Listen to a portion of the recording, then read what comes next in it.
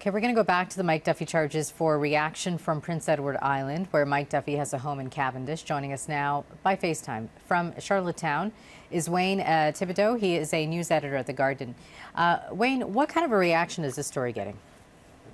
Well, you know, when we were watching the news conference on CTV a little earlier, and Robert Fife, your political reporter, his first words out of his mouth was, "Wow." And I think that was similar here in the newsroom. There was this collective pause. We all expected the charges. We all knew that some of the charges that Mr. Duffy were facing were serious. But the fact that there were 31 charges against Mr. Duffy, some very serious charges, that bribery one I know stands out for me, was quite a shock here in the newsroom. And I did have a chance to get out on the streets a bit earlier today after those charges were announced. And I think that seems to be the general feeling from the few people I did talk to on the streets of Charlottetown this afternoon. People are surprised at the number of charges and the severity of the charges that their P.E.I. senator now faces. So would you say the Islanders are also surprised and not expecting this reaction?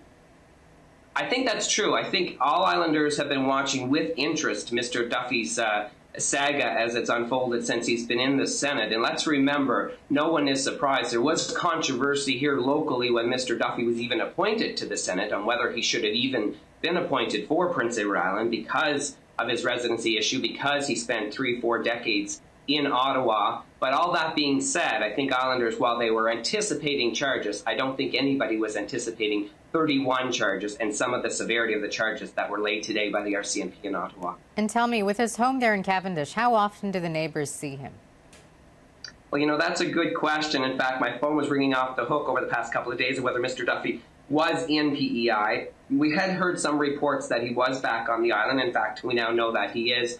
But to be fair to say, most Islanders do not see Mr. Duffy very often. Even when he was an active senator, he would roll into town for an announcement. There'd be a news conference, a bit of shaking of hands, and then after that, he'd be back off to Ottawa again. So no, Mr. Duffy is not seen that frequently in Ottawa, and since all this has happened, not at all. In fact, I was at his cottage in Cavendish, which is down a little narrow lane, sort of right along the main drag in Cavendish, and it was all boarded up, in fact, only a few weeks ago. But I guess he has returned to Ottawa now following his open heart surgery to do a bit of recovery, although I suspect today is not a great day for recovery for his open heart surgery. And who could be called or compelled to testify? Anyone from P.E.I.?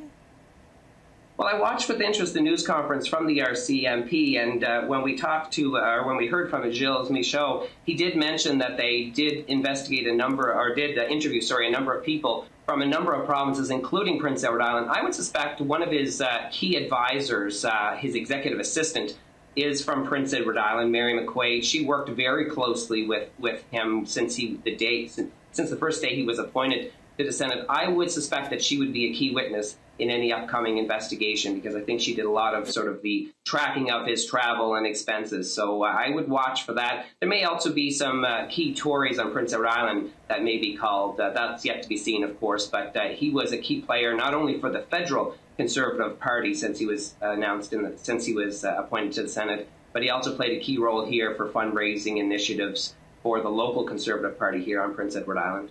Okay, thanks so much for joining us. No problem. Thank you for your time.